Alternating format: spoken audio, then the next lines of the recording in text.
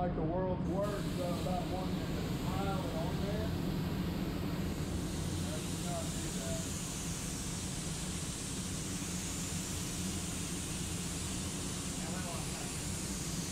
Yeah.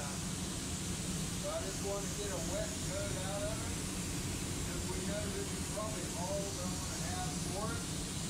And then we're going to have to block it tomorrow. I might bring that heat lamp in here and get hot and have Eric block it this afternoon and then tonight.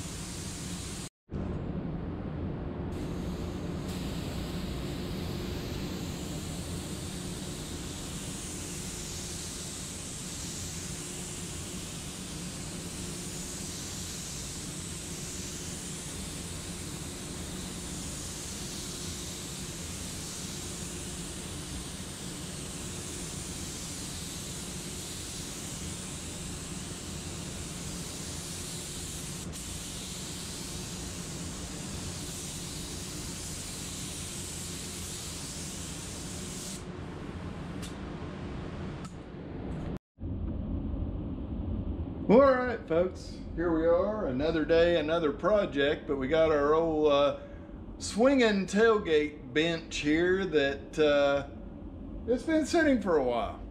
Finally got the body work done on the actual tailgate part of it. You know, pulled it a little bit and then just slathered on with some body fill to get it smooth. Putting a first coat of primer on it so we can find all the little imperfections, take care of pinholes and whatnot, get it final primed, and then we'll be able to move this thing on through the stages. The rest of it's not in bad shape. It's just the very front of it. It was the biggest piece of junk OBS tailgate that I had, and you know, if you're going to ruin something, don't ruin something nice, right? So you saw me spraying some primer using a PPS cup, the 3M plastic primer gun. I had to stop because it ain't got no primer in it. So now we are going to let this dry with the aid of some heat. We're going to take off and we're going to use some SIM aerosol guide coat on this. Got a long block with some 180 grit sandpaper and not a brand new piece, a used piece. And we've had a heat lamp on this thing for about an hour and 15 minutes now. So our primer's fully dry enough to be able to block sand, and we're just going to get after it.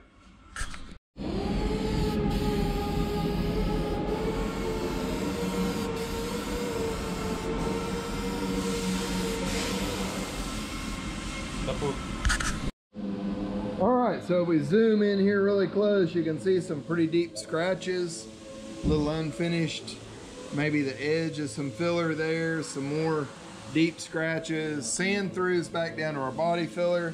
Had a little high spot in the metal there, and then over here kind of got the same sort of stuff. So we're going to take and mix this up a little 2-part putty, and we'll scrape it off into these affected areas, sand that down, and then finish blocking this top, and we should be ready to go. That dark color in there, that's why you use guide coat, guys, so that will highlight any defects that you have when you're block sanding.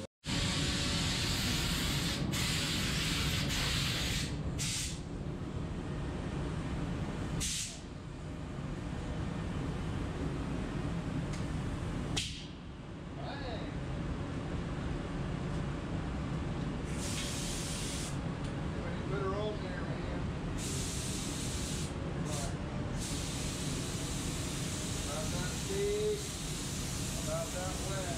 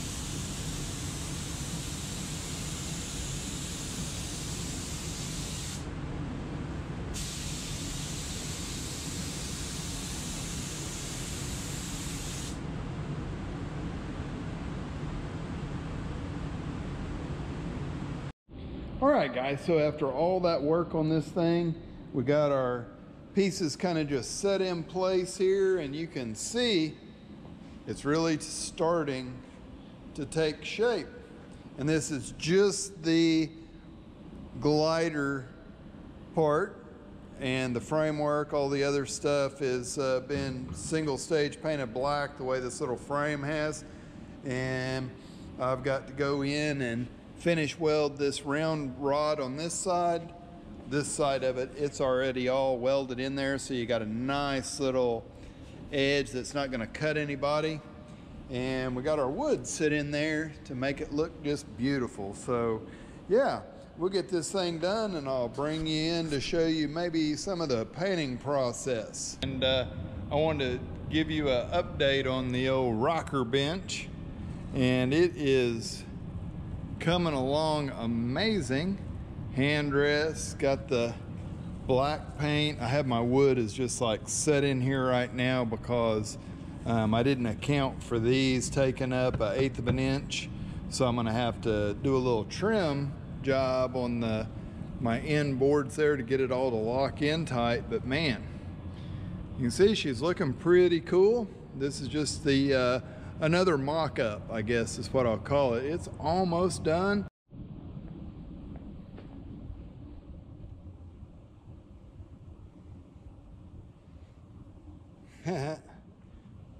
There you go, guys. It's the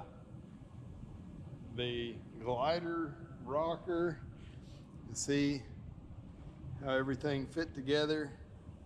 Got this cool looking, I don't know if it even will show up in the video. Got a little bit of metallic in the paint just to make it look cool. And yeah, so I'm just so thankful to finally get it all done and put together. The armrests took a minute to get built, and then just been busy doing a lot of different things. So I did try to save as many different clips as I could over months of video, just a little here and there, trying to catch the processes and what it took to build this. It's really cool. I think if I were to make a for members only part of my YouTube channel, I would put all the plans and the machining blueprints and everything for this project. Those things would go into that members only. Leave me a comment. Let me know if that's something you guys would be interested in. I would make it super cheap. I was watching Pole Barn Garage, and I mean, his membership is like $9 a month or something like that. It's pretty cheap. It may be less than that even. Let me know what you guys think about that idea. I haven't really pursued it, and I don't know that I will, but I do have blueprints and plans to build a rotisserie to roll a car around so you can work on the underside. And I've got all the dimensions and drawings for this that are, you know, they're up to date because we just got through doing it. Anyway, let me know. Give the video a thumbs up. Thank you guys so much for watching. Subscribe to the channel if you haven't already. It's free for you guys, and leaving those thumbs up and comments, they really help. But we always love those new subscribers, and I'm so glad that you guys stuck around. So we will catch you on the next video.